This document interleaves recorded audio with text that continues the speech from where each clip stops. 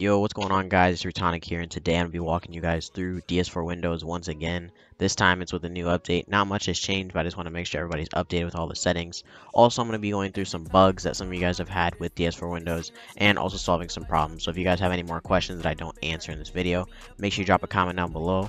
Also trying to hit 2K subs. So if you guys want to sub, if you're new, it helped me out a lot. Turn on post notifications so you don't miss any more videos. Other than that, I'm going to go ahead and get into the video and explain some things to you guys. Hope you enjoy.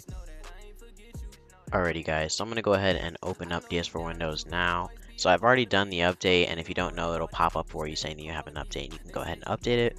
Or you can come down to the settings, and you can hit check for update now, and then you can go ahead and update it from there.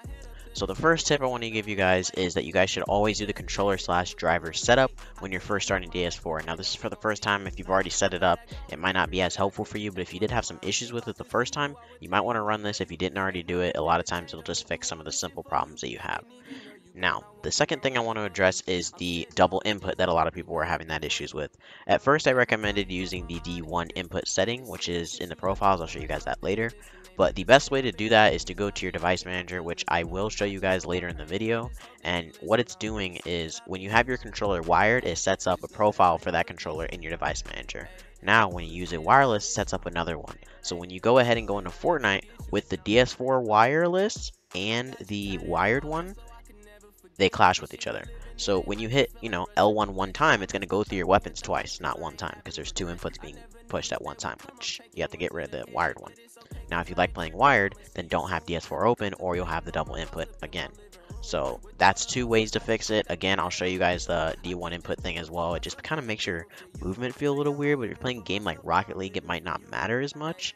But if you're playing like an FPS, it would definitely matter, so that makes a difference.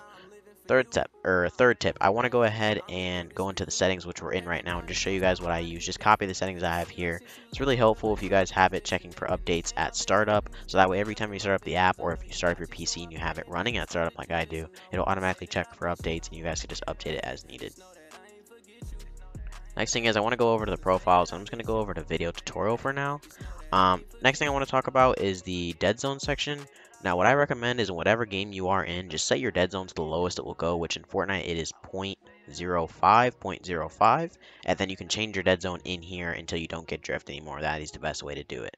Next thing I wanted to use is showing you guys how to use your touchpad on Fortnite, because right now there is a bug where you cannot legitimately use your touchpad on Fortnite. You have to bind a different button on your controller to your touchpad and then allow it to work. So I'll show you guys how that works. You want to hit your touchpad as uses controls, and here if you have the swipe functions, you can swipe across your touchpad, and what it will do is it'll allow you to select a bind on your keyboard or on your controller to set for that function. So it's a pretty cool function, and I normally use it for my map, so I put M on all four of those right here.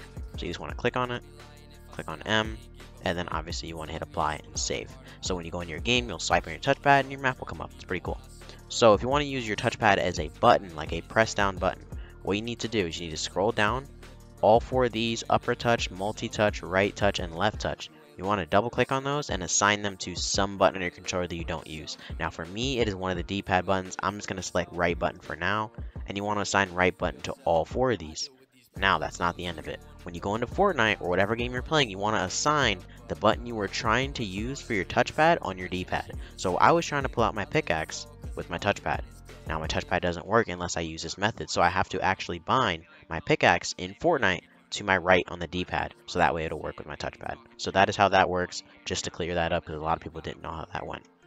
So now that we've been through some of those things, I want to go to the controller readings here and just kind of show you guys. Actually, my controller keeps disconnecting because it is dead. But now that it loads up again, you guys can see I still have the same input delay. I'm going to go back over to the other section, and you want to go ahead and put this on max, or you can put it at 1000 hertz. They're pretty much the same. Max drains your battery more, and 1000 hertz drains your battery a little bit less, but they're both pretty similar.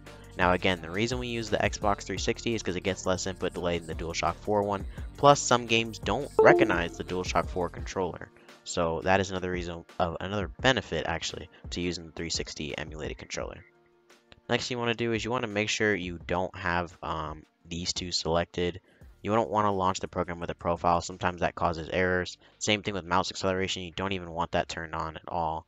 None of these settings over here matter. The rumble doesn't really matter unless you want no vibration when you're playing with wired, which again, if you're playing with wired, you don't really want to be using DS4. There's no reason to. Next thing you guys got here is the color section, which I feel like this is pretty self-explanatory. You can just change your color for your mode, and you can also put it on pass-through. And you can also have it color by battery. So whatever the battery is what the color will change to.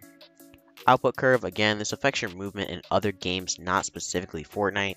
Now, your movement will feel different with different settings on Fortnite, but if you're playing a game like an FPS, like, let's say, Call of Duty, for instance, and the enhanced precision is pretty nice on your right stick for Call of Duty. I definitely tried it, and I like it a lot better. So you guys can experiment around with these. I wouldn't move your left stick, because that's your movement.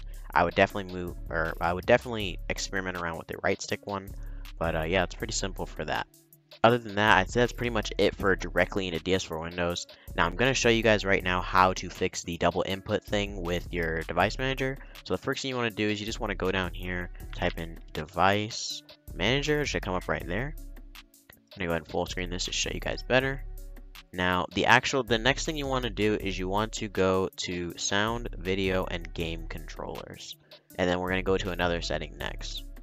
Now, it's not going to show up for me here because I don't have the wired one on there, but it might show up there for you. Next one you want to check is the human interface devices. Now, again, I don't have it here, but you guys will have it here if you didn't already get rid of it, or if it automatically got rid of it for you. But if you're having the double input problem, you would definitely have it here. It should be called HID Compliant Game Controller. Now, I don't have it, but if I were to turn on my controller just for a second, if it will just connect, as you guys can see, I have two of them. Now, both of these, one is for the wired and one is for the wireless. Now, when I start up DS4 Windows, it goes away, and it should for you too. But if you have the DS4, or if you have the double input issue, wow, that's a tongue twister. If you have the double input issue, then you guys want to make sure that you delete one of them, which you do that by just clicking on it, going on driver, and then you just want to hit uninstall device. Now, I'm not going to do it. This is a system controller, but yeah, that's how you get rid of that issue. Hopefully this helps you guys out. If it did, make sure to drop a like down below. I'd really appreciate it. And yeah, if you have any more questions, make sure to comment down below. Hope you guys enjoyed. I'll see you in the next tutorial. Peace.